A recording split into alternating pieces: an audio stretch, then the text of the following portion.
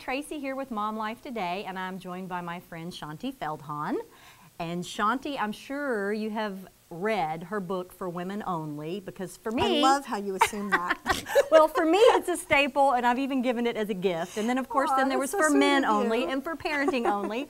But I know For Women Only is being re-released. So for those of us who've read it before, yes, what's new in there? Yeah, well, we have been doing the research about men. We're actually re-releasing the updated versions of both For Women Only and For Men Only. Okay. And we've been doing the research ongoing ever since they first came out. You know, it's been like 8-9 years, and we realized, Jeff and I were doing a marriage conference one day, and we stepped off the stage and we looked at each other and we said, you know, like a third of what we just said isn't even in the books. Wow. Like, because we'd learned so much new stuff and, you know, really important information, and whoa, good example. And we talk about how guys think, but we could never say before why they think a certain way. And now we know so much more about the brain science. And so anyway, so we're really, really excited. Like for example, this is one of the new subjects in there about guys. Okay, because you know we're all girls, so we need to. So we need to know about guys. We need to know about guys. Okay, we're about to be enlightened. Okay, so like for example, we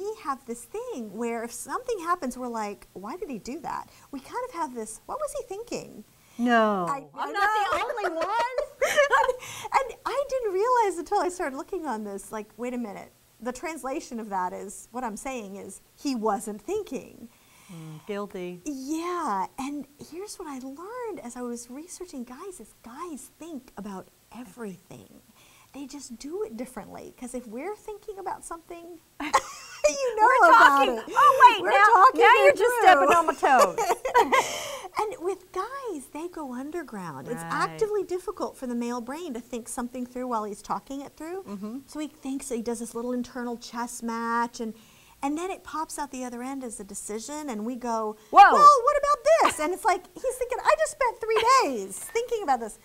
And so this is an example of one of the things that's like, realize if you ever go, oh, what was he thinking? Stop and think, okay, they promised me he has a reason. And you say, honey, help me understand. Right. What?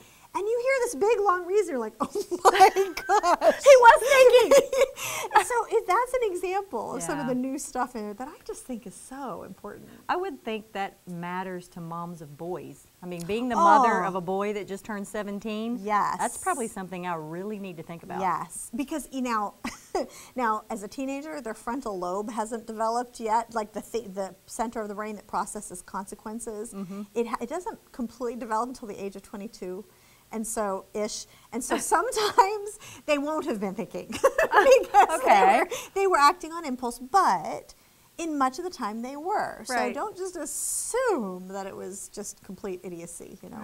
All right. Yeah. Good stuff. Well, who doesn't want to understand their men better, right? So I think we need to get For Women Only, and thanks for being with us, Shaunti. Yes, absolutely. I hope you all go look for Shaunti on her website at shaunti.com.